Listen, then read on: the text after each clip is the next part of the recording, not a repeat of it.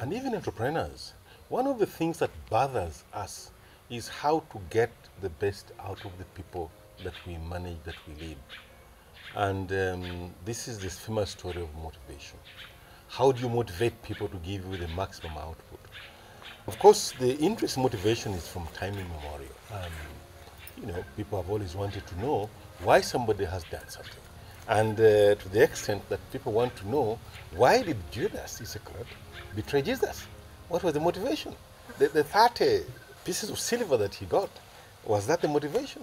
So everything that we do, we need to understand there is something that drives us into doing it. When you are hungry, you go to eat.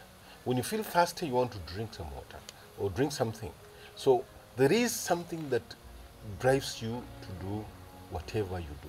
So in the workplace, what is it that drives people to be able to do or not do things?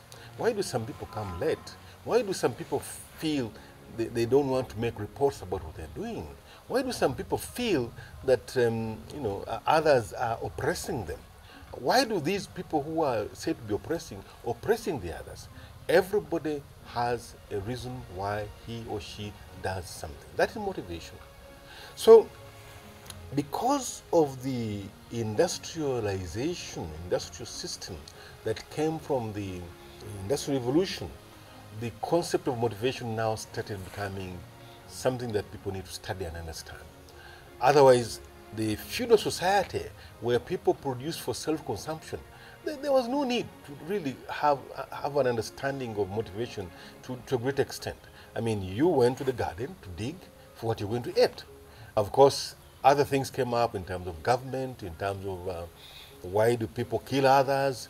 All these are issues that are important in understanding what is it that motivates a person and what you need to do when you are in a situation where you have people you are managing and a variety of people, because not everybody is motivated in the same way.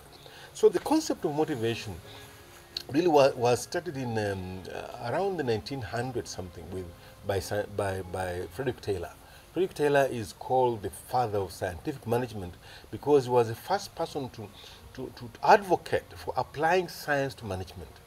At that time, there was a lot of labor shortages worldwide, and this is a time when many companies, especially in the US and Europe, were exploiting slaves. You didn't have to pay them. So whatever they produced, you accepted.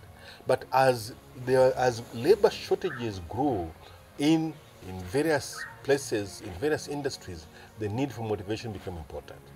So Frederick Taylor tells us that if you want to get maximum output from somebody, give him a good salary, improve working conditions. However, subsequently, many people who are trying out to see what Taylor was saying have found that actually salary may not necessarily be important.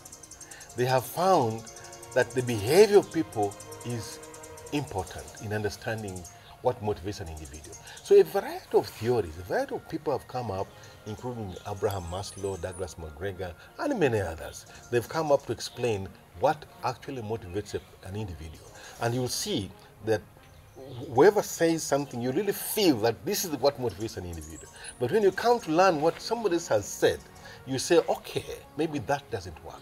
So in this series, we're going to see what is motivation, what motivates an individual, what are these various people saying, and of course, when you have large numbers, can you have a one fix for all the employees, which definitely is not true.